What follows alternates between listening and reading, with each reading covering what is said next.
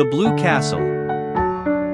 Chapter 3. Breakfast was always the same. Oatmeal porridge, which Valancy loathed, toast and tea, and 1 teaspoonful of marmalade. Mrs. Frederick thought 2 teaspoonfuls extravagant, but that did not matter to Valancy, who hated marmalade, too. The chilly, gloomy little dining room was chillier and gloomier than usual. The rain streamed down outside the window. Departed Stirlings, in atrocious, gilt frames, whiter than the pictures, glowered down from the walls. And yet Cousin Stickles wished Valancy many happy returns of the day. "Sit up straight, Doss," was all her mother said. Valancy sat up straight. She talked to her mother and Cousin Stickles of the things they always talked of. She never wondered what would happen if she tried to talk of something else. She knew. Therefore she never did it. Mrs. Frederick was offended with Providence for sending a rainy day when she wanted to go to a picnic, so she ate her breakfast in a sulky silence for which Valancy was rather grateful. But Christine Stickles whined endlessly on as usual, complaining about everything: the weather, the leak in the pantry, the price of oatmeal and butter. Valancy felt at once she had buttered her toast too lavishly, the epidemic of mumps in Deerwood. "Doss will be sure to catch them," she foreboded. "Doss must not go where she is likely to catch mumps," said Mrs. Frederick shortly. Valancy had never had mumps or whooping cough or chicken pox or measles or anything. She should have had nothing but horrible colds every winter. Doss winter colds were a sort of tradition in the family. Nothing, it seemed, could prevent her from catching them. Mrs. Frederick and Cousin Stickles did their heroic best.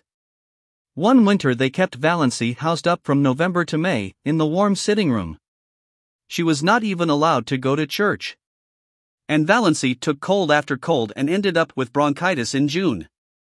"None of my family were ever like that," said Mrs. Frederick, implying that it must be a Stirling tendency. "The Stirlings seldom take colds," said Cousin Stickles resentfully. She had been a Stirling.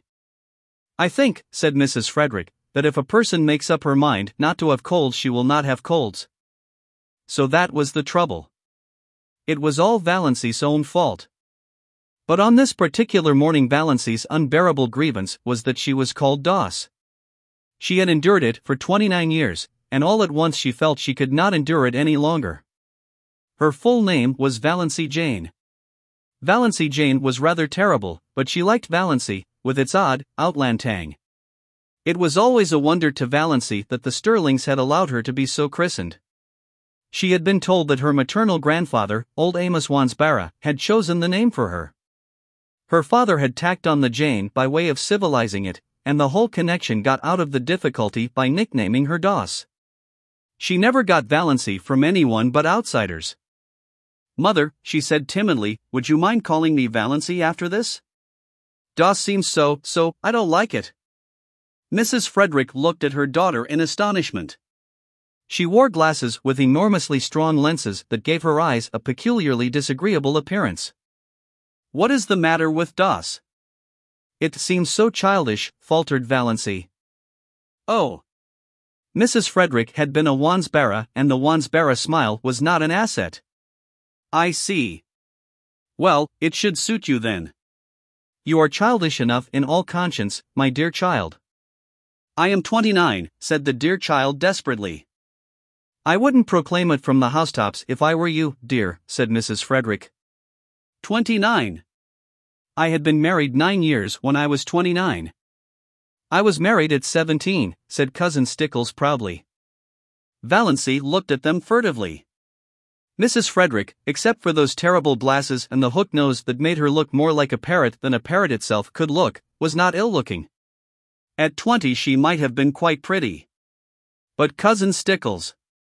And yet Christine Stickles had once been desirable in some man's eyes.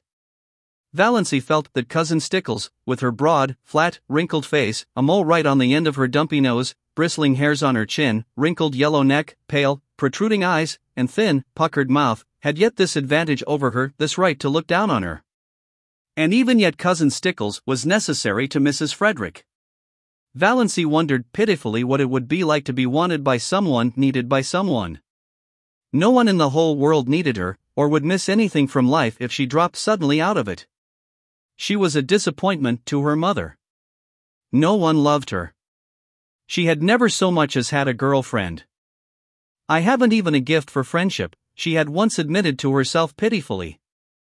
"Doss, you haven't eaten your crusts," said Mrs. Frederick rebukingly. It rained all the forenoon without cessation. Valancy pieced a quilt. Valancy hated piecing quilts. And there was no need of it. The house was full of quilts. There were 3 big chests, packed with quilts, in the attic.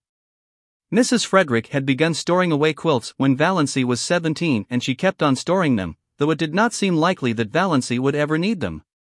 But Valancy must be at work, and fancy work materials were too expensive. Idleness was a cardinal sin in the Stirling household. When Valancy had been a child, she had been made to write down every night, in a small, hated, black notebook, all the minutes she had spent in idleness that day. On Sundays her mother made her tot them up and pray over them. On this particular forenoon of this day of destiny, Valancy spent only 10 minutes in idleness. At least, Mrs. Frederick and Cousin Stickles would have called it idleness. She went to her room to get a better thimble, and she opened Thistle Harvest guiltily at random. "The woods are so human," wrote John Foster, "that to know them one must live with them. An occasional saunter through them, keeping to the well-trodden paths, will never admit us to their intimacy.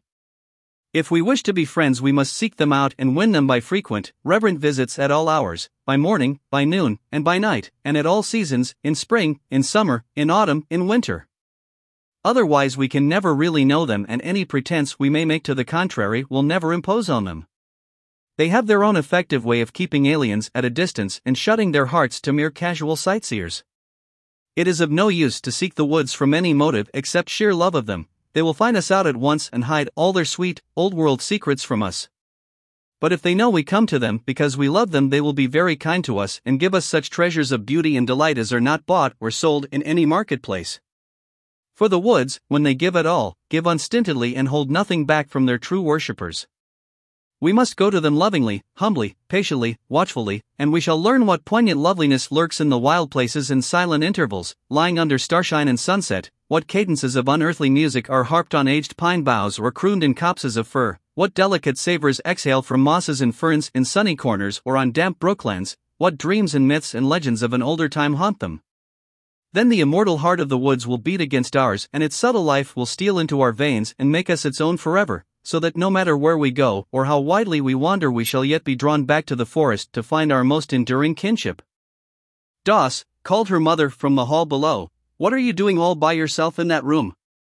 Valancy dropped Thistle Harvest like a hot coal and fled downstairs to her patches, but she felt the strange exhilaration of spirit that always came momentarily to her when she dipped into one of John Foster's books. Valancy did not know much about woods except the haunted groves of oak and pine around her blue castle. But she had always secretly hankered after them, and a Foster book about woods was the next best thing to the woods themselves. At noon it stopped raining, but the sun did not come out until 3. Then Valancy timidly said she thought she would go uptown. "What do you want to go uptown for?" demanded her mother.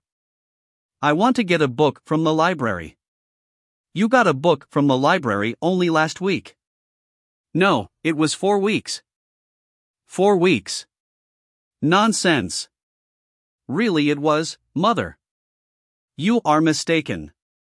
It cannot possibly have been more than 2 weeks. I dislike contradiction. And I do not see what you want to get a book for, anyhow. You waste too much time reading."